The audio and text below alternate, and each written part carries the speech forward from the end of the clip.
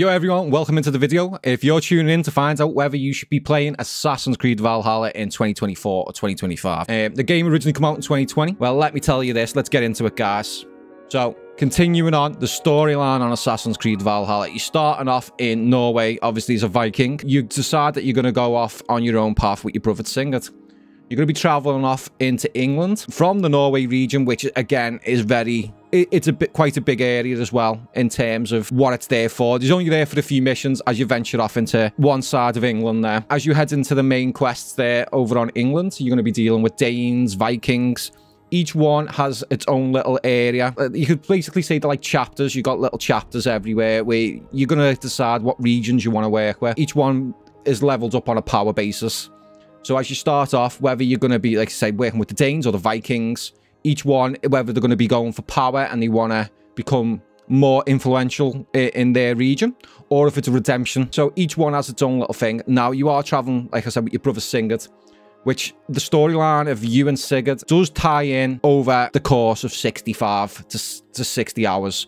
Personally, it's took me around 62 hours of just total storyline. A lot of people talking about the game when it first came out of how grindy it was. Now, they have tried to make it like a RPG element open world game, which we can't expect to be grindy. If you did like Assassin's Creed Odyssey, now I do believe that you will like Assassin's Creed Valhalla. 100% you should do. The only difference for me from coming from Odyssey to this game that I did take a little while to get used to was the battle mechanics. Like health bar. Health bar doesn't regen. You need to get rations, and there are some perks that you can pick up in later game that will help you pick up on that as well. If you miss shots in any of the battle mechanics with your fighting, and you're not going to be able to get your shots off. So it's important that you hit your shots on this game.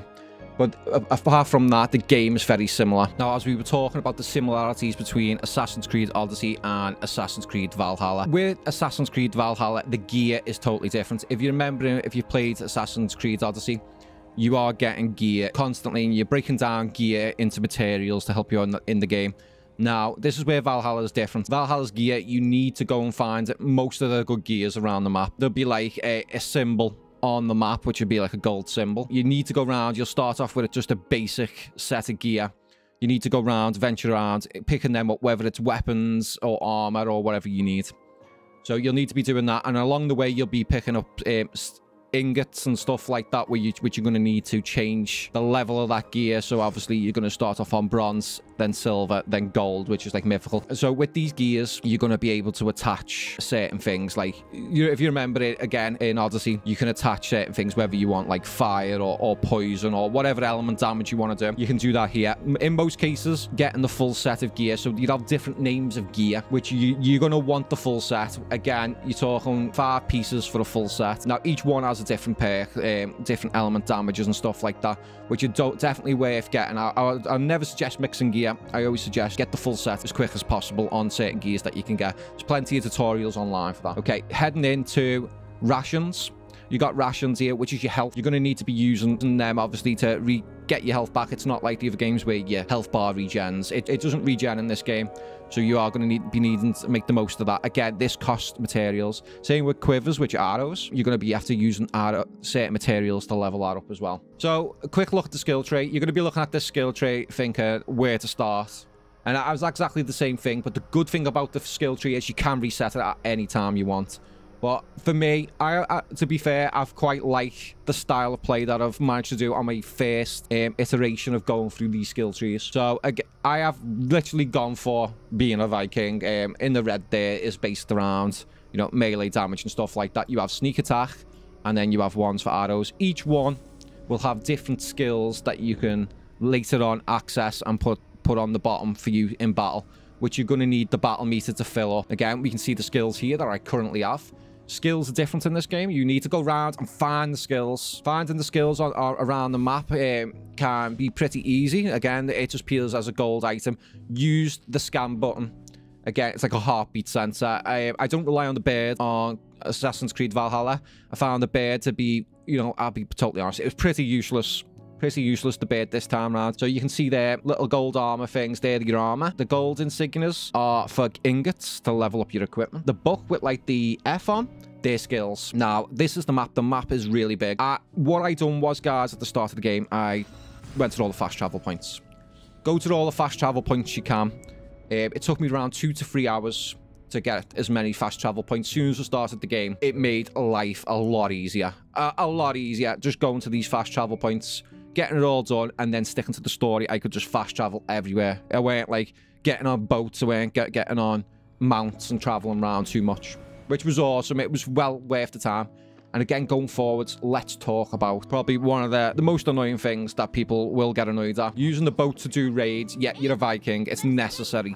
It's necessary that we need to do raids. I spent, like, again, 5 to 6 hours near the start of the game doing raids, getting as much equipment as possible and materials. Use these materials to upgrade my stronghold here, as you can see. I've leveled it up pretty well, and to be fair, looking back, yeah, some parts are good. Totally worth getting, but you get something called Feast Buff, I believe it's called, something like that. It'll give you, like, certain things, like attack damage, this, attack damage, that.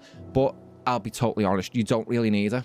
You don't really need it. You will level up with this game and be OP. If you get the correct gear, I definitely wouldn't worry about picking some of that stuff up. I really wouldn't. But that's up to you. If you want to get OP, as quick as possible, and you want to grind, you can definitely do that, but you don't have to. Now, going into gear, again, with the gear, there's Ubisoft have their own line of gears that you can buy, and that's where a lot of people, you know, will be getting a bit annoyed. Yeah, some pay-to-win content there, but you don't really need it. You get these stones called opals that you can use in the store. Now, there is the little boy that we've just seen here. So if you go to this little boy in your main town, and people will probably remember this guy from other Assassin's Creed games. Now, he's basically a vendor that you can get for these opals. He does do contracts as well. So doing the contracts, I believe like 2 or 3 come out a day. He will give you these rewards that you can use inside his shop. Now, this is a free way to start collecting some of the items. Will be paid to win, but if you're willing to do some of the grinding, yeah, you can get some really good weapons in there.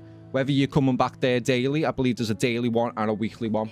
Again, linking your Ubisoft account to your Assassin's Creed. Totally recommend. There's a load of free items for you to pick up there. 100% suggest that you do it, and you do get some free opals as well, which I managed to pick up a cool steed. A cool steed, which was a polar bear with an ice cream with a rainbow behind him. There's some cool gears you can pick up for free, but if you want to pay as well, you can definitely do that. But again, it's not something I look to do on these type of games. But that is probably one of the parts where a lot of people get a little bit annoyed. Right, here's the shop here, guys. You can take a look at the shop. You get free weekly items as well. Make sure you're connecting there and doing the free weekly items. I have received some good mythical axes and stuff like that from inside there, which was totally worth doing weekly, so definitely keep an eye on that. Again, you can see there's more stuff where you can pay for. Again, going forwards, I did pick up the Season Pass, guys. If you want to go and pick the Season Pass up, if you do enjoy Assassin's Creed Valhalla, I suggest that you pick that up. Make sure that you get it on a deal, though. I believe it's around 20 to 30 pounds normally. I'm not too sure what that converts to in dollars. We get 2 DLCs. I believe it's for Paris and Ireland. Again, there's the other DLC, which is Ragnarok, is still retailing for around £30. Again, the game's 4 years old. I'm hoping that they do lower that down shortly. For me, I am not paying £30 for the DLC. I'll wait for the day that they lower that down. It's surely coming at some point in time, but whether you want to buy it or not, it's your money. It is totally up to you. Now, again, with the extent of the map, again, like I said, you start off in Norway, and then we venture off to England. But there are other areas that you will get. Again, I was doing side missions with this game. I was thinking, oh, let me do some side missions while I'm not streaming. Next minute, I'm in other places. I'm in the island of Skye or whatever it was. And then one bit I was with the gods over in another area and stuff like that. So you've got to be careful. Yeah, like I said, we've been to Vinland. We've been to the Isle of Skye. There's loads of other places that you go to, and I honestly just thought that they were side missions, and it turns out for them to be, again, extensive maps, really quite large areas for such small missions as well. You can tell that you definitely sunk a lot of time into the game here. Again, the Order. If you do remember some of the other Assassin's Creed games, they do have this sort of element where, you know, you'd have some certain faction that's behind, that's meant to be pulling all the strings. It's totally the same in this game. So in this one, we have another faction called the Order, which throughout the game, you will get details about, and you go on, do your assassinations on them, or whatever you want to do, you know. Whether you want to do that or not, some of them you do have to do automatically. And, you know, if you want to just carry on doing some of this, which, for me, I've probably completed about 40%, 50% there. I still need to do some of the rest, and like I said, I am close to the I've just finished the main story. I'm heading into the DLC. It's something I need to take care of.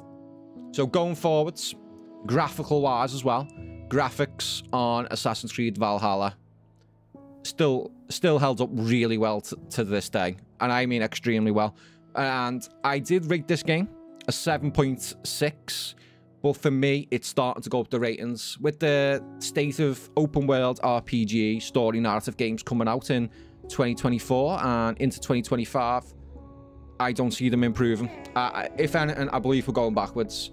Dialogue, everything about them, the way they look are just nowhere near as good as they were in 2020 and before.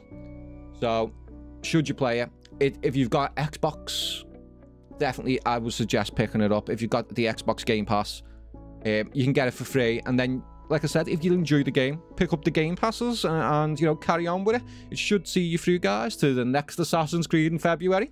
And guys, if you do like the video, I do appreciate any support that we can get going forwards. And it's peace out for me. Have a good one, guys. Peace.